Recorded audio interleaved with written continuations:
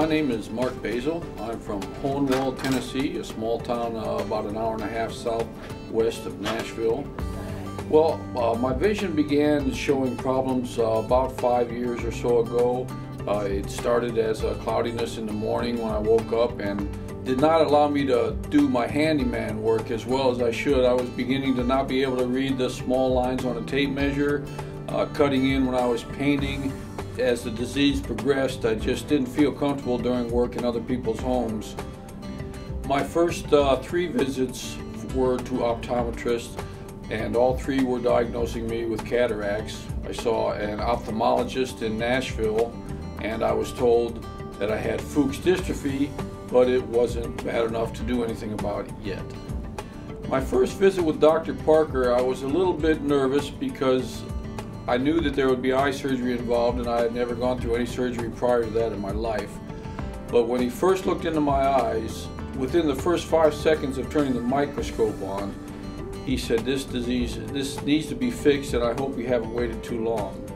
I finally found somebody who was willing to do something about it. He diagnosed the disease, said he could take care of it. I was extremely elated, almost to the point of wanting to kiss him.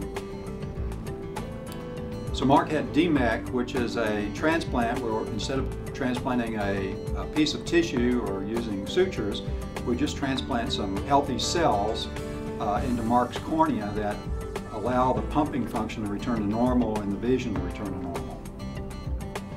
Well, the cornea is clear only because we have pump cells on the back surface that work very hard to keep the cornea clear. And if the pump cells don't work well, the cornea builds up swelling, edema, and proteoglycans are deposited in the cornea, and the cornea becomes cloudy and swollen, and the vision is reduced. And just simply by replacing the pump cells, we can make the cornea clear and healthy. This is particularly effective if it's done before a lot of these proteoglycans have been deposited in the cornea. Well, we've been doing endothelial keratoplasty, or replacing the pump cells in the back of the cornea, since 2004, and we've done over 500, and we've done hundreds of DMEK procedures. The nice thing about DMEK compared to other types of endothelial transplants is that DMEK provides 20/25 or better vision about 75% of the time. My vision got better 2 to 3 days after the operation. I woke up that morning, walked out into the living room. My backyard has got a lot of trees in it, and I just noticed how green everything was. It was the middle of June, and I just hadn't realized how much color I had lost. I knew they were cloudy.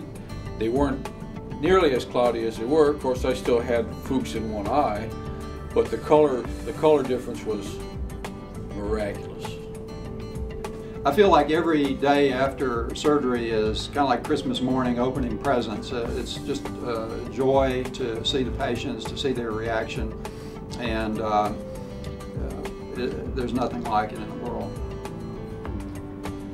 Having the DMEK surgery, it restored my vision.